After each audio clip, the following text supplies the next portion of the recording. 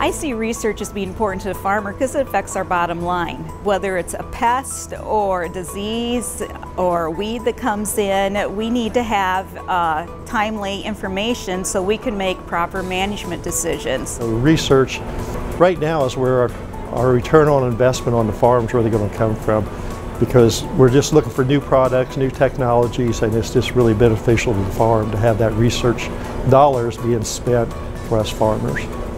The funding of research projects by growers is very important, because if we just rely on companies to do research, it may not be in the best interest of the grower long term.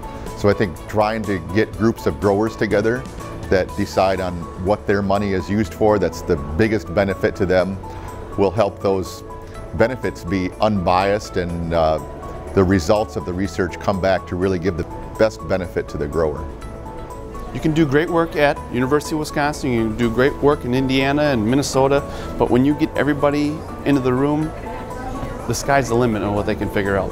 Research has been invaluable in improving, getting more efficient with the farming operations in every respect. And I think it's not just as important to me as a farmer, but to our society in general. As time goes on, we find resistance to weeds, insect problems that we've never had before.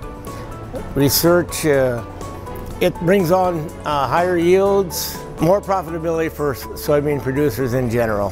Farmer research is important to me because of it improves efficiency, production, and lower cost, and just anything to do with production of soybeans. Research has a lot of aspects, whether it be production research or research for uses of what we grow.